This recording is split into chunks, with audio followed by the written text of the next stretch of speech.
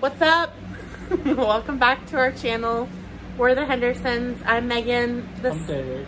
This is my husband Derek, and this is our second vlog. Today we're going to be talking more about the RV living journey that we're going on. And the first thing is we wanted to talk about our goals. So our first goal is to be moved out of our house by August 31st, and we have a lot of work to do before then, so we're going to be taking you guys on the journey. And lots of small projects to get accomplished before we can really fully commit ourselves out there, but we're excited to take them on. Yeah. A few routine maintenance things on the RV and just getting the land ready, and hopefully have electric, you know, by the end of this week, maybe into next week. Our electrician is scheduled to come out Saturday and rewire everything on our pole and make it to where we can plug in our RV and hook everything up the way that we need it to be before we move out there. Yeah, we're pretty excited. Gotta put in a new well pump, a couple different things, but nothing too serious. We're excited to start our new journey and just kind of see where things takes us. So the first thing is electric, so we are gonna check that off the list this weekend. Our electrician's gonna be out there on the property this weekend getting that all done. And the second thing is our well. It just needs a few parts, and my husband's pretty handy, so he's gonna fix all that for us. And then we were super blessed because the land that we purchased, it wasn't advertised with a well and septic, but it actually has both, so that saved us a tremendous amount of money, and we're so thankful for that blessing. It was actually a job that I went to clean up, and ended up we just fell in love with it, so things just kind of progressed from there. Yeah, Derek, he does tractor work for a living. He does like dirt work, brush hogging, grapple, land clearing, stuff like that. We may have to take you along for some of that too as well. Yeah, and so one of his customers had hired him to clean up the land because they were wanting to put it on the market, and we ended up being the buyers, so that was pretty cool to see that. That's how we purchased the land. The next thing for the RV living situation is that we purchased 2 batteries to put in the RV, just kind of routine maintenance like Derek was saying. Just to kind of ensure that they're in good shape, they're new batteries, we're not going to have to deal with problems later on, just to make sure. Just kind of, I don't know. It's a 1992, so we're just trying to be extra needs cautious. A little love, and just kind of trying to stay out on top of things. And it's 2 years older than us. Yeah, and that's getting up there. But yeah, we were both born in '94, and we're 28 this year, so it's a 30-year-old RV, but we're definitely excited to give it the love that it needs and live in it for a while. And yeah, it's gonna be a different experience than anything we've ever been a part of before, but it's new and it's exciting, and we're just hoping for the best. You know, sometimes you just gotta embrace a little change to maybe have a fresh start at a new life, you know, and make some sacrifice. A lot of new changes are happening in our life, and you know, you never know unless you give it a chance. So here we are. We're really excited. But we're excited to take you guys along on the journey with us, and vlogging, you know, as we're doing things. I'm trying to get the hang of editing. I have a whole new respect for YouTube vloggers because editing is so much work, y'all. Absolutely. It's so much work, and I apologize for the last video, how it was small, but and this could also be helpful to someone that's thinking about possibly doing the same thing, you know. you know, learn from our mistakes or our experiences, and yeah, for sure. Maybe better, you know, your experience. And that's our goal, just to help each other and help people, and just show the whole process, show how kind of it works, and how we put our own twist on it to make things just kind of work for us, I guess. Yeah, we're super excited, and we just are excited to share this new, I mean, I was telling Derek tonight, like, the transition time is such a scary time because, you know, it feels like so much sacrifice, but I know that once we get all settled in, it will feel much better. And Megan's more into the normal, but I'm pretty excited about changes. I like progress. Well, I don't know. Sometimes I like change, and you're more like scared of change. But I'm hesitant at times, but I'm pretty excited. This is it's been a dream a long time for us. Yeah, this is something he's wanted to do for a long time, and it's a big step for our family. It really is. Just seeing it all come together, and we've been praying about it for such a long time. Like, praying. You know, and it just every kind of night. happened. Yeah, for things sure. Just kind of came together, and we give all the glory to God. 100%. We do.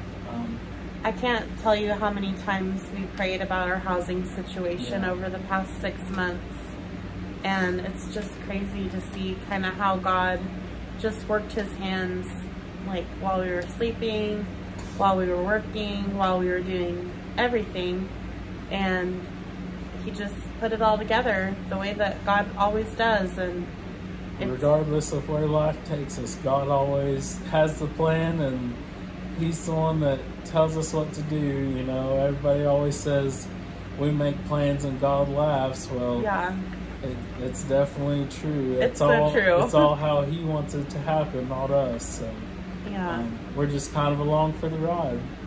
And I also wanted to update you guys a little bit on my journey with my bariatric surgery.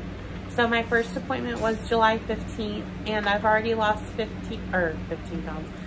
pounds. I've already lost 10 pounds. So in about a week and a half, I've lost 10 pounds. And I'm so thankful. A lot of you guys had all kinds of questions that I loved answering. And Derek's been so supportive on my journey, and I'm very proud of her. She's been doing so great. He's been amazing, and just helping me, you know, be accountable. And a lot of you had asked what my pre-operative diet looks like. So basically it looks like 1,200 to 1,500 calories per day, 70 to 80 grams of protein per day, and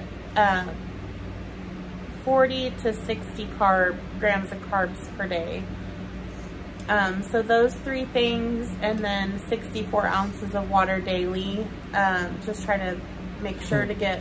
With this 105-degree weather, it's not easy. It's not hard to get that much water in for sure. Yeah, it's been a lot, but it's not been a lot. It's actually been pretty smooth sailing so far, but it's just a change. Thankful to be on this journey, and I'm really proud of myself for the dedication that I've had to this program, because really a lot of it is just a mindset thing, and I think that's what I'm most excited for, is because I feel like I've just exhausted all of my options on trying to lose weight and keep it off, and I'm excited to use this surgery as a tool to overall just have it stick and be healthy the rest of my days, and be a healthy mom and a healthy wife, and chase my 1-year-old everywhere. She keeps me so busy. She's a wild woman. But yeah, Derek's been so supportive, and I'm so thankful. She's really shown a lot of self-discipline, and you know, I'm very proud of her. She's really done good. Thank you. And made major progress just in the short amount of time. And I don't know if I said, but I have to lose 40 pounds before I get a surgery date. And the reason that they do that is because to help shrink your liver before surgery. So that way it's easier to operate on you. And then I'm excited to also announce that I completed both of my nutrition classes. Yep. So those are already done and checked off of my list here. I completed those. So I have to do a psychological evaluation, and that is scheduled for September 13th. So basically they just make sure that you're in the right mindset for this, and you know, it's truly a life-changing surgery and journey to go on. And OU Health, I just can't say enough good things about them. They just are so thorough and make sure that you're doing the right things and you know, keeping you accountable.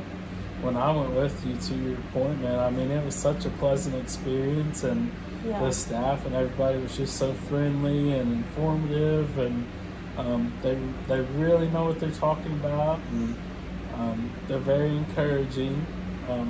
It was just so great just to hear all the, you know, the good words from them, and you know how they're really there to help you. I just, you know, I respect them a lot for that.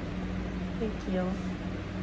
And then I have another progress check appointment in August to where I'll do another weigh-in and see where I'm at as far as my weight loss goes, and also meet with the dietitian and nurse practitioner again to discuss my current eating habits and eating habits after surgery, how that will look, because it will change.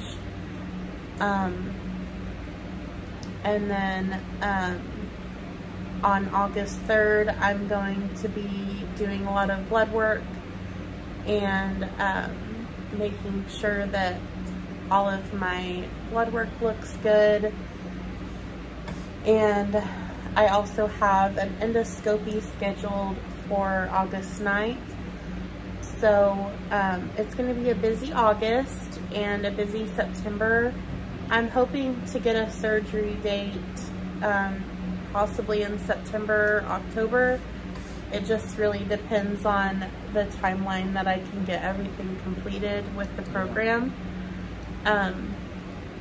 But I'm so thankful for your guys' support and Derek's support. You guys have been amazing with all of your questions that you've been asking. Please continue to ask questions, and maybe we can do like a question and answer soon. Or if you have any questions about the RV living situation. Yeah, we're definitely here to fill anybody in on any concerns they have, or just to be informative. I mean, even if you don't have any questions, just following our journey. If it helps you learn things, just to, you know, take the step to do your own risk, your own journey, even if it isn't similar to ours. You know, not every risk is going to pan out, but that doesn't mean it's not worth a try. Right.